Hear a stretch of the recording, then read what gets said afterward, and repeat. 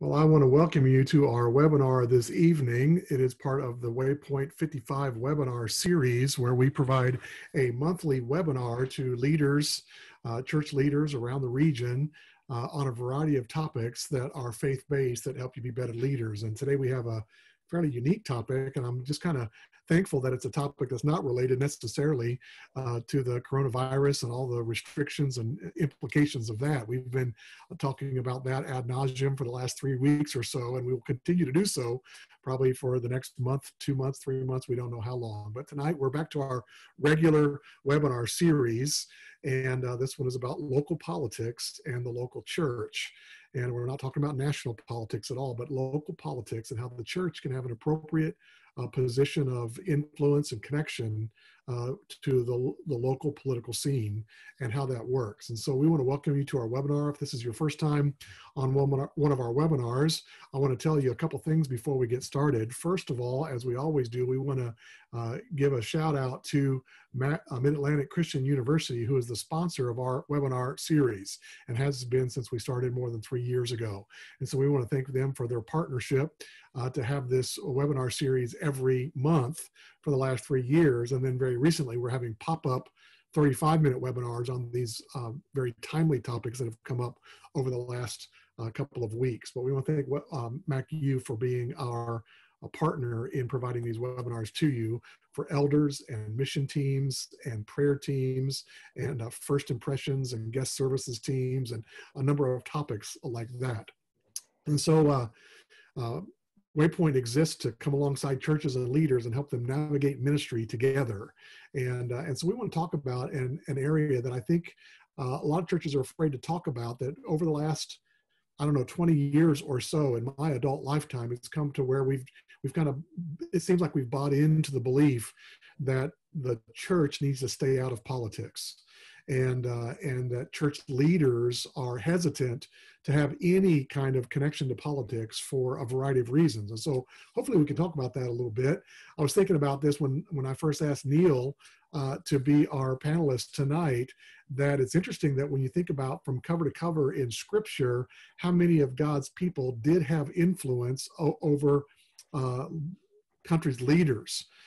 From Joseph in Egypt to most of the prophets had the ear of the king. And then even in the New Testament, you see the Apostle Paul, for example, as he is going on all these trials, interfacing with Festus and Felix and others along his journey, that Old Testament and New Testament alike, Christian leaders were interfacing with the government officials. And so, so there's precedent for that. I know Neil's going to talk about that. But before we get started, what I want to do first of all is take an attendance. I want to drive a poll right now, just asking how many people are on your computer tonight. We always like to tell Mid-Atlantic Christian University how many people rather than how many computers we have on our screens. Last year, we had 588 people join one of our 12 monthly webinars. And so, so we're going to ask that of you tonight as well. If you would go ahead and sign in, we're about 2/3 of the way through there. And also while we're filling that out, I'll tell you at the bottom of your screen, there is a Q&A button, and that's obviously for question and answer. And I want to invite you, as soon as you have a question that comes to mind, if you would press that button, type in your question then, and not save it for later, you might forget. And that gets into a queue that we can see and try and answer either at our next natural spot to try and answer that, or at the end, but also goes into a queue that if we don't get to answer it live, we're able to answer your question via email after the fact. Within the next day, at worst, we will get back with you with an answer to your question. So you can use the Q&A button to ask a question. There'll also be a follow-up email that will be generated tomorrow that you'll receive, that if there's any resources that we can provide to you, we'll include that in the text box that we're allowed to customize in the follow-up email that's generated by the Zoom platform.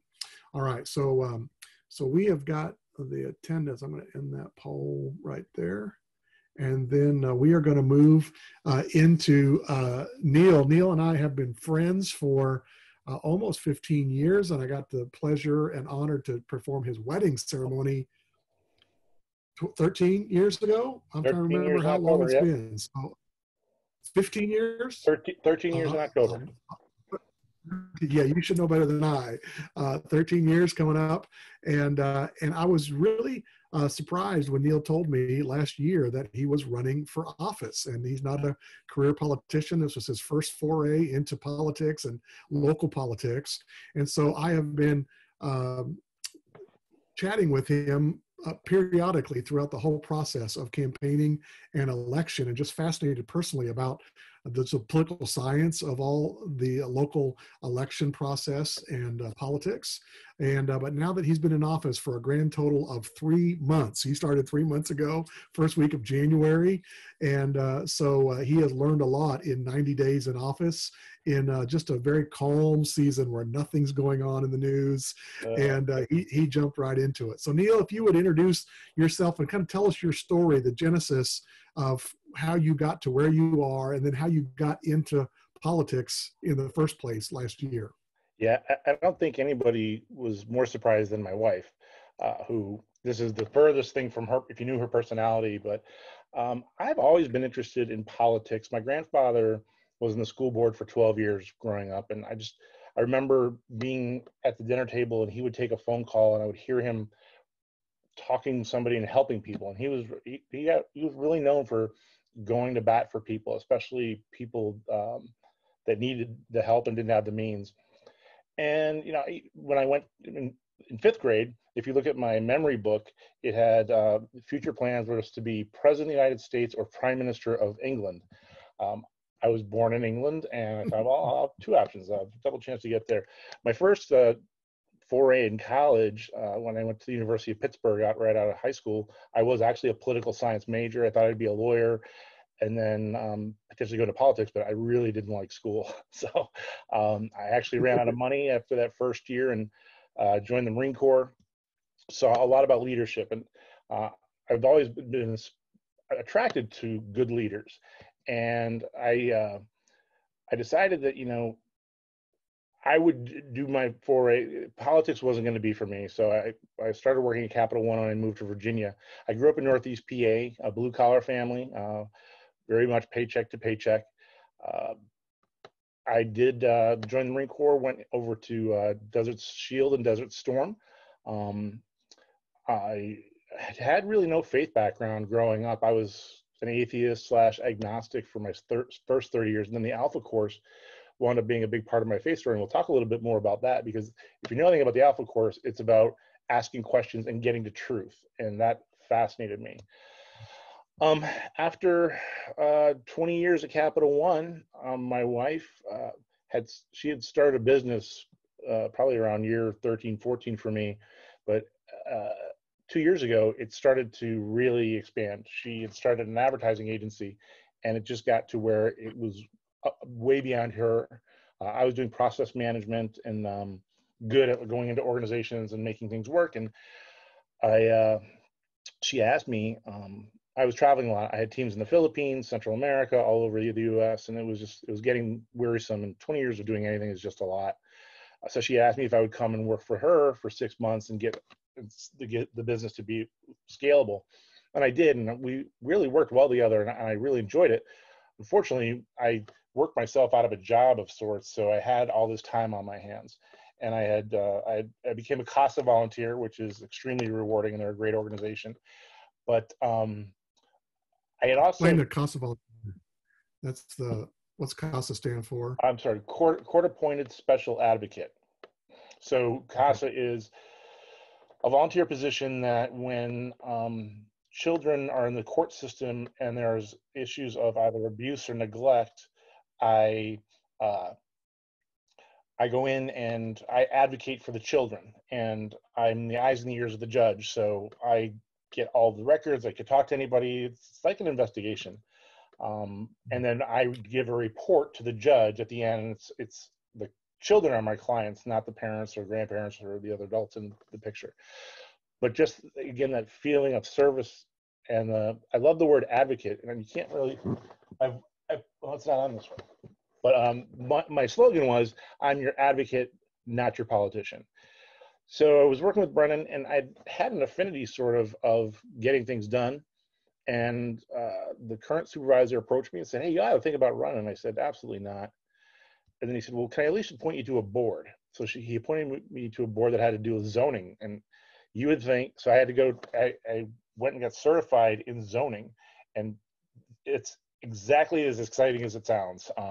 But it was very fascinating to me to figure out, how do you get a whole bunch of humans that have very different ideas, very different ideals, different backgrounds, to live together and to move forward and be successful.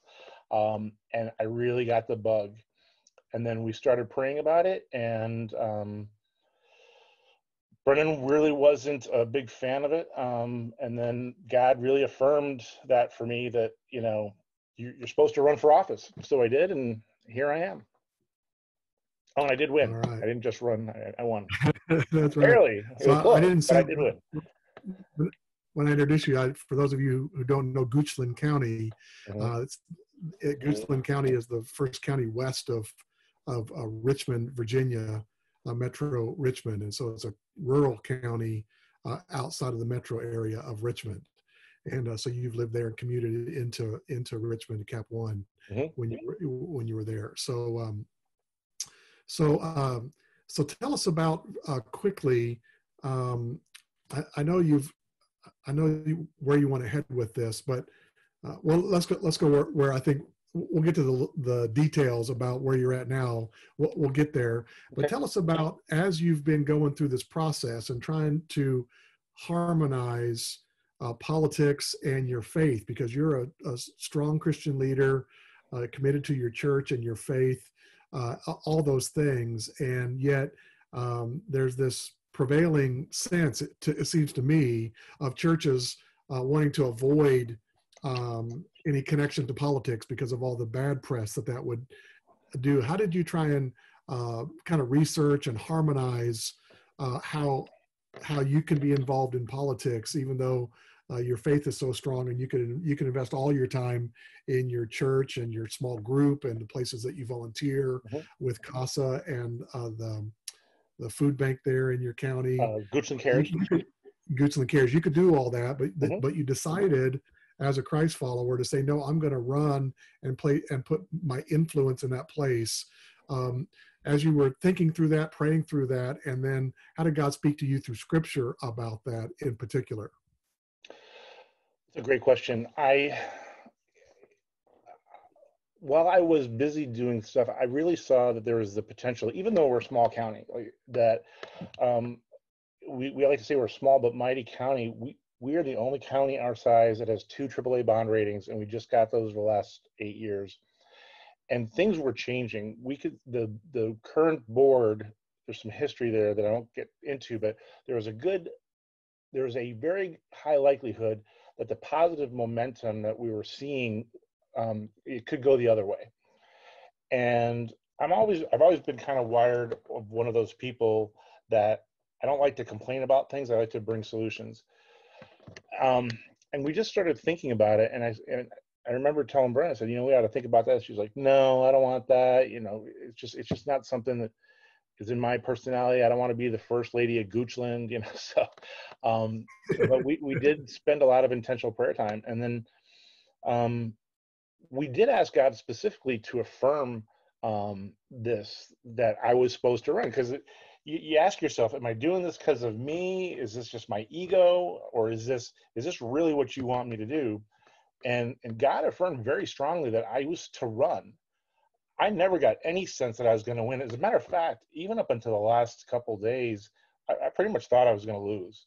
But and I was okay with that, because of the race I ran. Um, I am extremely apolitical. If you would ask me prior to running, I would have told you I was a libertarian, and that, hey, you go do your life, I'll go do mine. But just something was pulling on me, and when I decided to run, I had to decide, was I going to run independent or Republican, Democrat? And I read the Goochland Republican Creed, and the first line it's something I wish I would have printed out. I should have, but it says, we affirm our belief in God, that he is the creator and over all things. And every point that they had, I completely agreed with. And when you don't have aspirations, I think the other thing you have to understand is I have no further aspirations. You know, you and I were joking, Tim, that, you know, maybe I'll go for state delegate or whatever. I don't have, I'm not saying that that would never happen, but when you have no, all the bad stuff that comes with politics is because people want to stay in office. I have no desire to stay in office. I'm hoping for 4 years and done, kind of like my Marine Corps. I did 6 and I was done. But just to have the opportunity to serve, and that's really what it becomes about, you know, whether I'm serving in the church, whether I'm serving in the military, having that heart of service and being able to have the confidence to know I don't have, I am going to do what I believe is right, because after 4 years, if I get voted out or if I don't even run, like there's nobody has anything hanging over my head. Yeah. So it got to where Brennan, after the 3rd time we prayed, and God so, and I'll tell you the 3 examples. They're on the next slide. But there was a candidate that popped up that was supposed to be running against me for the Republican nomination, and they ended up dropping out, and we had no idea why. Before the Republican Party in Virginia does not do primaries. So we have mass meetings, and I didn't even know what a mass meeting was. And I asked God to not be close, like either I really, really win or I really, really lose. And I really, really won. I think I got 4 times the amount of votes as the other candidate. And then there was a forum that was coming up where all the candidates were going to be there, but there were some issues with whether we thought it was going to be done fairly. And I was getting a lot of pressure of, are you going to do it or not? And I said, God, just do me a favor and remove the decision. And literally within 2 days, the forum was canceled. So I didn't have to make the decision. So at that point, Brennan said, oh, you have to do this and you have to do it well. But again, I think the big thing is that when you know you can just do what you believe is right, that's a wonderful feeling. And again, pretty much every decision I make, 50% of the people in the room don't like me. So, and that's hard for me because I kind of like to be liked, not as much as I realize, and that's sort of what campaigning also teaches you. All right. Well, let's move through your slides here about the kind of this the spiritual side of it, what you've learned from the spiritual side that Scripture has to say about this, and then we'll dive into the kind of the logistics of what you're learning about how churches can be involved. Yeah. What I'd like to talk to everybody about tonight is, is that the church is extremely important, not just in being involved, but for the candidates itself. If you can go to the next slide, Tim, I would say unequivocally, I don't even have to really think about it, that running that campaign was harder than Marine Corps boot camp, which is known to be pretty hard. And it's because there's so much mental going on. It makes you look at yourself in a way that I have never experienced before. And you truly do have to ask yourself what you believe. You have to, and you have to articulate that in a way that I don't want to say it's free for people, but that people can understand. You asked about my faith. I spoke more about my faith during the campaign than I ever have, probably in my life. And because that was important to people. I live in an area which there's a lot of churches, and faith is important to people. And being able to share that my faith was real was really important to a lot of people. The part about campaigning that's tough, though, is that it hits every one of your core weaknesses.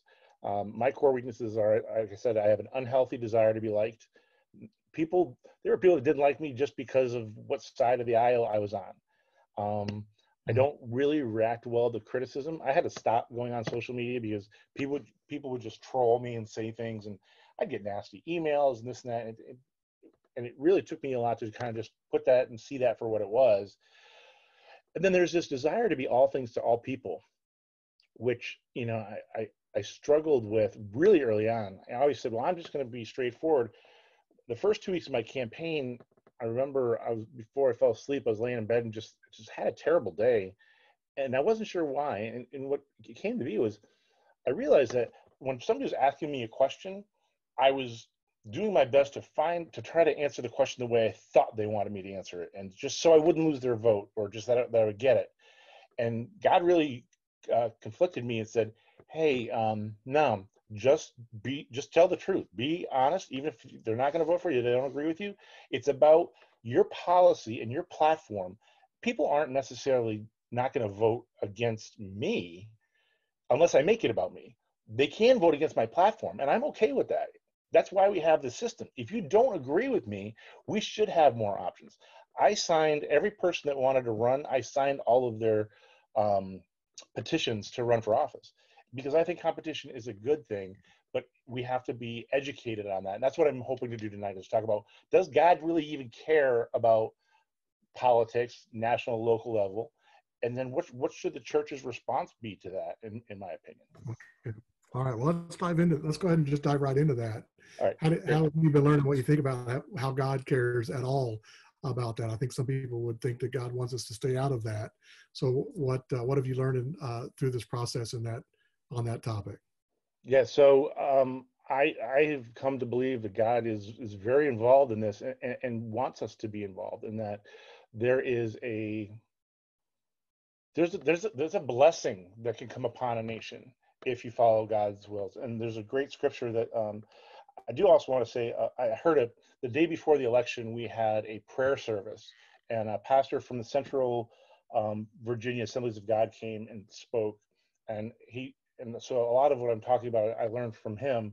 His name is Pastor Bernie Newcomb. Just want to give him a shout out. That it was very powerful. And I was so naive. I was a history buff. I thought I wanted to go into politics, but I didn't realize how hard it was to set up this great experiment that is the United States, and that it is only. I think hopefully this audience would agree, but it is only with God that we could have what we have, and we have to fight very hard to hold on to it. And that's really why I wanted to spend some time tonight. But if you want to go to Yeah. the All right. Deuteronomy, Tim, I think this is a great scripture of what it kind of talks about, the blessing that God gives, and the risk of not following that blessing. So in verse 28, All right. if you fully obey the Lord your God and carefully follow all his commands I give you today, the Lord your God will set you high above all the nations of the earth. All these blessings will come on you and accompany you if you obey the Lord your God. You'll be blessed in the city and blessed in the country. The fruit of your womb will be blessed, your crops of your land, the young of your livestock, the calves of your herds, and the lambs of your flocks.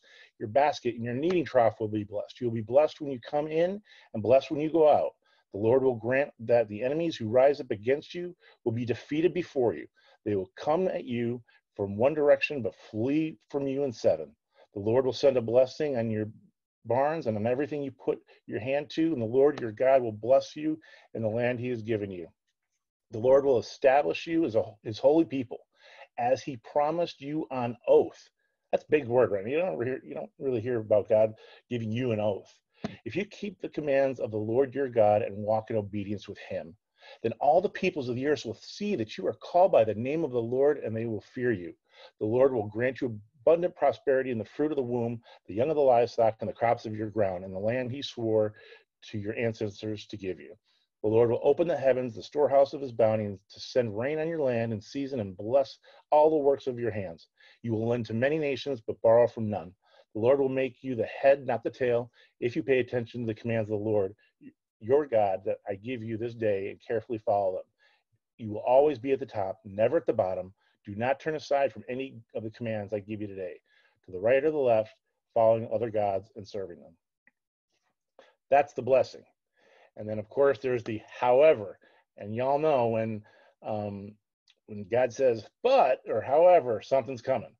If you don't Uh, obey the Lord your God, you will do not carefully follow all his commands and decrees I'm giving you today, all these curses will come and overtake you. You will be cursed in the city, cursed in the county. Your basket and your kneading trough will be cursed.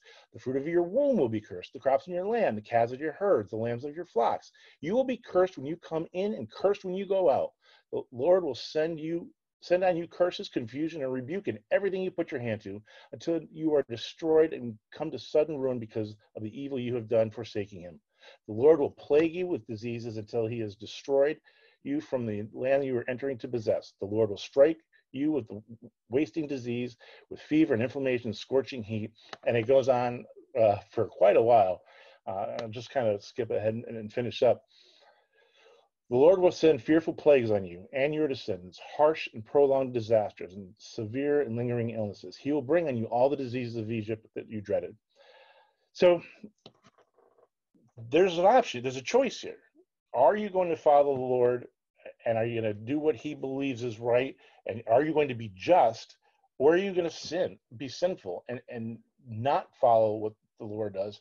And that's going to be a huge, that's what blesses a nation. Psalms 14:34 says, righteous exalts the nation, but sin condemns any people. So, we could have a strong economy, but a strong economy is not going to exalt a nation. We do need strong borders. Strong borders aren't going to exalt a nation. We need a strong army for protection, but a strong army is not going to exalt it. Only righteousness exalts a nation. And I think what's fascinating to me, Tim, is that our founding fathers figured this out, and they knew that. They believe I just can't even imagine. We're redoing government. I'm redoing government on a daily basis now because of this pandemic. We're trying to figure out, we're passing emergency ordinances. We're trying to figure out how to function in a government that's been going well for hundreds of years. Our founding fathers had to sit down and figure out, how are we going to build something that sticks? And they could have done it a couple different ways. They could have said, as I think a lot of us today do, I know I do it, I'm like, hey, why reinvent the wheel? Let's take what was there. Well, they had two choices, right? You could have government that was set up to follow ethnicity or tribal similar people. So the French, German, Japanese, Greek, that sort of model, where people that looked like you, felt like you, talked like you, were similar and formed a nation. Or you had a disparate group with strong leaders. So if you think of the empires that had gone around conquering people and ruled with heavy hands, well, they had the founding fathers looked at it and said, well, I don't think we like any of those options. So they said, you know what, we're going to form the United States, and it's going to be a nation that isn't formed by ethnicity, tribal similarity, or authoritarian rule or monarchies. It's about an idea, and an idea that liberty to govern oneself is the core to human existence. And that is hard. We saw it when Saddam Hussein fell and Iraq fell. I served in the first Gulf War, and I know that President Bush believed that if he just went in freedom, everything would be fine. And it's still a mess, because being free is hard. If you go to the next slide, the founding fathers had to make a conclusion. They knew man was fallen, but that man could be redeemed. So how do you form a government that allows people to be free? Because free people unto themselves aren't going to do really well. There's no reason for me to give to you, or to be generous, or to not take from the weak. In Eric Matex's book, if you can keep it, he talks about the founding fathers believed the role of government wasn't to build health systems. It wasn't to do anything other than to protect the weak from the strong. And I think there's some merit to that. So when you look at, there's a great chart that I want to share with you that Oz Guinness put together, and it's called the Golden Triangle of Freedom. So if you want liberty, liberty requires virtue. Where does virtue come from? If I see somebody with more and I'm stronger than them, why don't I just go take it? Like, what's in it for me? Like, why wouldn't I? How do you come to morality? If you're going to be virtuous, if you're going to be moral, you need some sort of guiding principle to do that. And that's where religion and faith comes in. So the founding fathers knew for this great experiment to happen, it was going to come from to be free, that you needed virtue, but at the core of it was faith and religion. And a lot of people you'll talk about, and you'll hear about, wait a minute, what about separation of church from state? Isn't that in the Constitution? No, that's actually not even in any government document whatsoever. It was a letter that was written to a church because the church was afraid of the government impeding on religion. I think it's fascinating that fast forward hundreds of years, and now it's the government that's afraid of the church invading. That just blows my mind. Let that sink in for a second. When the country was formed, the fear was that, hey, the government is going to infringe on our religion, because all over the world there were countries that were Christian, but it was because they were mandated to be Christian. They were Muslim because they were mandated to be Muslim. Our founding father says that's not what we want, and the government is not going to infringe on that. And if you look today, the government is afraid of religion. So and that's why we wind up in the situation we're in. There's a great French philosopher that has one of the greatest quotes. I apologize. I know I'm reading a lot. I typically wouldn't, but these things are written so much better than I could ever articulate them. So I just ask you to bear with me. But well, Neil, I'm going to interrupt you real quick, and then want you to dive in real quick. That book that you referred to will be included in the resources tomorrow, as well as the slides in PDF form for those that would like that. But awesome. Jump right through this, and then we'll jump into the applications for today. Okay, great. So Alex I can't say his last name. Tocqueville. Yeah. He has a lot of writings, actually, and he was fascinated. He was from France, but he was fascinated at how this America could possibly be so great. Like, it just didn't make sense to him. So I do love this. I'm going to start on the one on the bottom right. He said, in France, I had almost always seen the spirit of religion and the spirit of freedom marching in opposite directions. But in America, I found they were intimately united and they reigned in common over the same country. That's pretty interesting. And this is just amazing. And for folks who've given their lives, like I'm sure most of the people have, to serve the Lord and to serve churches, you should really appreciate this observation. He says, I sought for the greatness and the genius of America in her commodious harbors and her ample rivers, and it wasn't there. I sought for her greatness in her fertile fields and boundless forests, and it was not there. I sought for the greatness and the genius of America in her rich mines and her vast world commerce, and it was not there. It was not in her democratic Congress or her matchless Constitution, and it was not there. Not until I went into the churches of America and heard her pulpits aflame with righteousness did I understand the secret of her genius and power. America is great because she is good. And if America ever ceases to be good, she will cease to be great. And it doesn't get any better than that. Good stuff right there. Yeah, that is good stuff. I don't know if I'm on video, but mic drop, but that's, there you go. That's some good stuff. So, like a lot of people will question, well, how many founding fathers were actually ministers? How many of them were pastors, etc. And in 1864, U.S. Congress was struggling with having clergy in the military and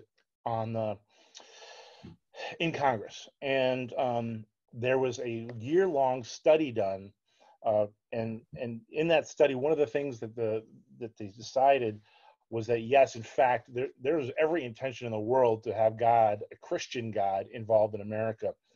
And one of the examples he uses, and it's in the book, if you can keep it, that Tim will share, is the Benjamin Franklin. So imagine, here you are, you're under persecution, you've just won the American Revolution, you're like, okay, great, now what do we do? And Benjamin Franklin, and you're close to 100 days arguing about what kind of country we're going to have. Are the House and Senate, are they based on population, or should be one just have a certain number? And what are the slaves' rights? What are landowners' rights? What are the government's rights? And all with this back thinking, or this thought of, we just came from a tyrannical society, and we want to make sure that that doesn't happen again. But the convention was going worse and worse. Instead of getting better and better, it went worse and worse. And one morning, Benjamin Franklin gets up and he gives this speech to the president of the convention. He says, I'm going to read this from the book. In this situation of this assembly, groping as it were in the dark to find political truth, scarce able to distinguish it when presented to us. How has it happened, sir, that we have not hitherto once thought of humbly applying to the Father of lights to illuminate our understanding? They have to understand, historically, now, first off, Benjamin Franklin was 81 years old when he was at this, so he served way late in his time. But he also was probably the least religious, if you would. Him and I think they go back and forth, and him and Jefferson, who was the least religious. So this, he wasn't a pastor. He wasn't known for, really being a, speaking from the pulpit. But he says, in the beginning of the contest with Great Britain, when we were sensible of danger, we had daily prayer in this room for divine protection. Our prayers, sir, were heard, and they were graciously answered. All of us who were engaged in the struggle must have observed frequent instances of superintending providence in our favor.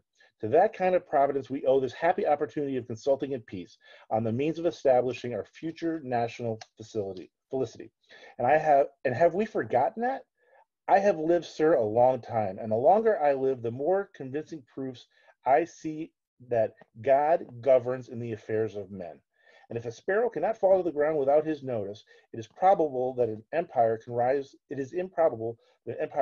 without his aid. We have been assured, sir, in his sacred writings that except the Lord built the house of the labor they built in it. I firmly believe this, and I believe that without his concurring and aid, we shall succeed in this political building no better than the builders of Babel. We shall be divided by our little partial local interests, our projects will be confounded, and ourselves shall become a reproach, and by word down future ages. And what is worse, mankind may hereafter, from this unfortunate instance, despair of establishing governments by human wisdom, and leave it to chance, war, and conquest.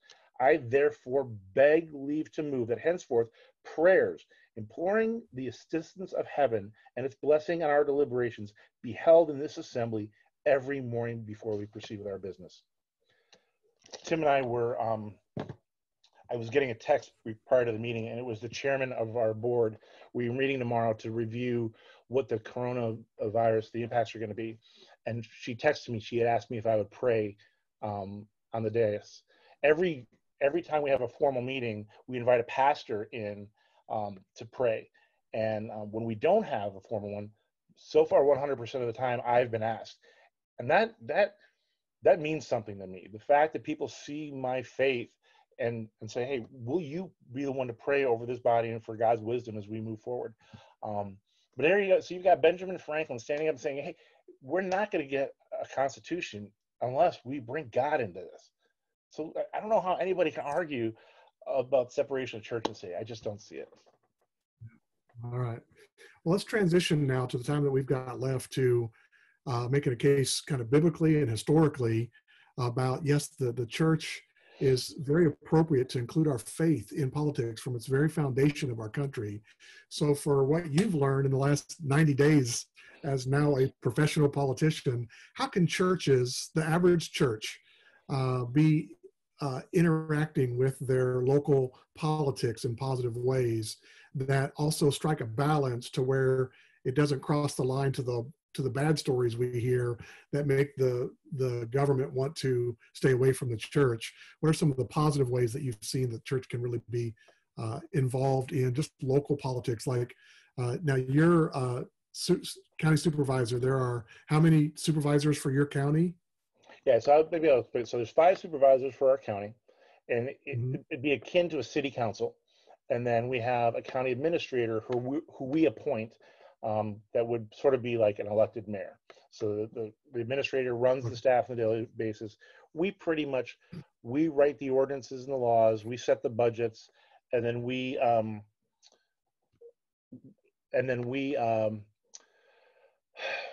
any variances for planning and ordinances and things like that we deal with. So I think that's one of the misconceptions that I have about local politics, being a math person, is we hear the national politics and we watch on election night, and the general election, there were 65 million votes for each of the 2 candidates, practically speaking. And local politics, you don't need 65 million votes to have a person of faith sitting in a seat of significant influence for your local community, your county. How many votes does it take to get elected, at least in your small county, to be supervising what's going on there? Typically, when I went into this, I thought I needed about 750 votes, to just based on number of registered voters, turnout, looking historically. I ended up getting 1,045, and I did win. We had the highest turnout per capita in Virginia. Our county, and my district specifically, is pretty active. But there's so many ways that the church can and arguably should be involved. And the thing that's nice about it, it's not hard, and it's very welcome from the local officials, that at least the ones that I've run into. You know, I do think Goochland is special, but I do believe that when you have people coming with a heart of wanting to make things better and not just complain, believe me, and I'm sure no pastors know anything about that. Never. Right. Yeah. But I think the challenge is there is this.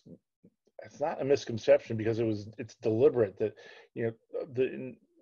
there's laws passed that churches can lose their 501c3 if they are seen as supporting a candidate specifically, and that's just a travesty. And President Trump he ran on abolishing that rule. He hasn't yet, although he has put out a executive order that directs the Treasury not to take any action. But there's a lot of debate on whether or not that's good, or if that really is even worth the paper it's written on. I think it's a step in the right direction. But even from being able to say, okay, Neil's running from our church, we're going to support Neil. I think people need to understand what the church believes and what the values are. And I hope I don't offend anybody by saying this, but it's sort of been my experience that we're so worried about offending people that it's difficult, and I don't want to say we're afraid to stand on truth, but we just don't want we don't want to upset anybody. So we kind of stay, I don't know, very vanilla, and just kind of keep things where you can bring people, the church, your people should know what your church believes, and whether they're local things, or even on a national level. And I've always argued, because my grandfather was in the school board, that my life is impacted more on a daily basis by my local government than on the federal or state. And let me interrupt you and go ahead.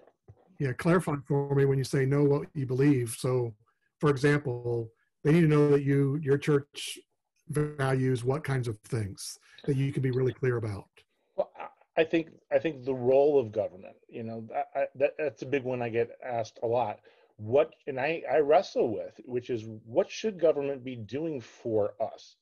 I remember, was it Sandy, or maybe it was Hurricane Katrina, and the government swept in and just offloaded all this money. Or even with the Great Recession, the government's sweeping in and saving everybody. It kind of almost takes the wind out of the church's sails, and the church isn't and so you can influence how much your government gets involved. I'm getting questions now about all the time, well, what is your county doing for the people right now?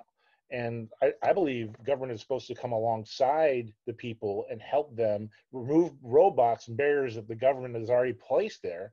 But to know, like, okay, we believe that the church's role is to help the people, and the local schools are feeding everybody. And I wasn't aware that, and it's the entire county, but you can argue, is that the right thing for the schools to be doing or not? Like, should local churches be stepping up? Should food pantries be stepping up? Or what is the role of government?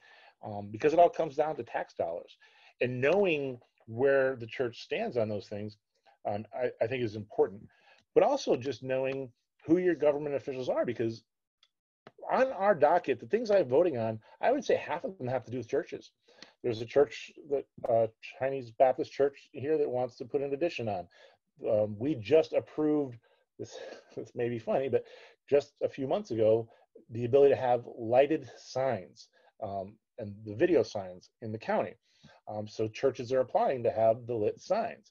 There was another church that, I forget what they're wanting to do, but we're interacting with the churches all the time because they're in our county, and we actually have quite a lot of them. But they need stuff, or they need variances from us, and having those relationships make it important. All right, so let's go through the list that you gave me of some real practical ways that churches can be interfacing with their local politicians. Absolutely. And let me get to that slide there. All right, to kind of finish this up here, I forgot to share screen. Hold on, I do that all the time. There we go. Okay, so you already talked about first and you already got the first one. Is just let your local politicians know what you're about as a church, what you believe in. Yeah, and have that conversation amongst your congregation too. Be involved in your government, and it's not hard. It's actually a lot easier than you think. Somebody from your church should be going to the meetings. They're making decisions about things that impact your people and your congregation. We should know what those things are. Ask to open the session in prayer. I don't know if every county opens their sessions with prayer, but ours does. And like I said, every formal meeting, a local pastor is coming and praying for the board, asking for God's wisdom. And I love that. I need that. And then build relationship with the leaders. I don't know of any local politician, especially, that doesn't want to hear from their constituents. The first question people ask me all the time, well, what do you think about this issue? And I flip it around immediately. It's not what I think. We have a democratic republic. I represent you. I'm your advocate. What do you think? So having those relationships is important. Include information about important issues in your communications. When we're voting on prayer in school, or maybe not even, but there are things that we care about from a faith perspective that you should let your people know, your congregations know, here's what your local government is considering, and you have a voice into this. This one was a little surprising to me, but it was super effective. Hold a forum or debate. There are races every 4 years for supervisors in Virginia. And I know we probably have some folks from out of Virginia, so I apologize. I don't know the laws outside of them. I'm trying to learn my own. But every 2 years there's a race for Congress. Offer the local parties, both parties, to hold a forum or debate. Every forum and debate I went to was in a church, except with the exception of one, which is in the high school. So it is and then the churches that do it, they show up as great hosts. People come to visit them afterwards. They may have never gone to that church. So it's a great way to reach your community and outreach. Plus, it lets your congregation hear for themselves from the candidates. And you don't have to say which candidate or which party you're supporting. And people will say, well, what if there's a super crazy liberal? And I've always believed that, faith stands on truth. And truth will win and come out every time. So I don't think it's anything we need to be afraid of. What else do we have? Invite the candidates to visit your church. I was invited to several of my local churches. I would tell them, I'm not interested in getting up and speaking. This is the time for your congregation to worship God, not to hear from a politician. But I will stand in the back afterwards, and people can ask me questions. And I went to several churches like that. And again, encourage your congregation to be involved, to vote, donate, and support.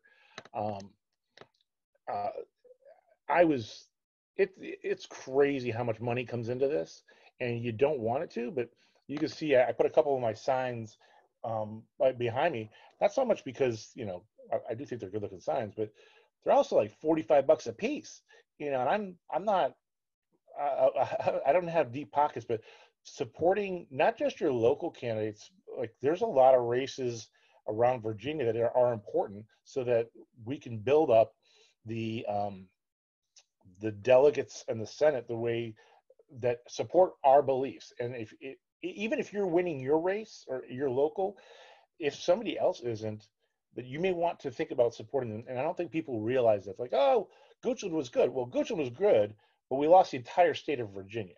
So there was some needs some other places.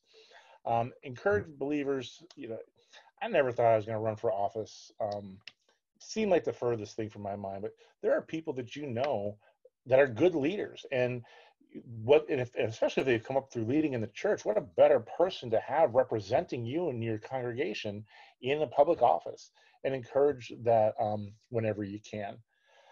It is the hardest thing I've ever done, and having church support and just knowing, and even I didn't put it on here because it's kind of like the Sunday school answer, every answer is Jesus, but pray. I mean, you got to pray for your candidates and your government, and it does matter, and it's the only thing that got me through it, to be completely honest. Well, those are some great advice. I think most churches are trying to stay away from politics, but actually to invite politics so that we can have express, we're citizens as much as anyone else. So Exactly. why shouldn't our values that would include faith values be shared with our politicians rather than a distance where we're strangers? And so I think that's huge, all those ways that you shared with us that we could do that. And then to actually run. I asked you earlier, of your 5 supervisors, how many would you say are people of faith? And at least in Goochland County, it's every one of them. Every one of them. And what if every county in Virginia or Maryland or North Carolina, whoever's on our webinar today, that all of their local political leaders were people of faith? At least they would represent broadly all of their citizens, but they would share faith values that would be similar to ours. Well, Neil, I think this is so fascinating. Thank you for running for office. And then I'm glad that you ran a campaign that would allow you to win so that you would have influence in your county for the next 4 years, and that you can share your what you've learned about that, even with us here early in, 3 months in, about how there's a historical foundation for it with our country needing to be based, having people of faith in critical spaces has been part of it from the very beginning, as well as a biblical mandate for us to be involved influencing our leaders with our faith values. And so I would encourage everyone that's on this webinar tonight to think about how they could involve their church by being relationally connected with your local leaders. And so thanks for that. Our time is just about up. I want to take just a couple of minutes to tell you about upcoming webinars. And those people that are today on a webinar, this may not be for you, but you know the person at your church that is going to be most interested in these upcoming webinars. So next month, in the month of March or May, we're going to be talking with some churches that have were in vulnerable situations, that called churches in a better footing to say, hey, what would happen if we talked about merging our 2 congregations? And there's going to be a lot of churches in our region that ought to have that conversation. And so hear from 2 leaders that they were the more fragile congregations that took the assertive step of making the phone call to ask for help.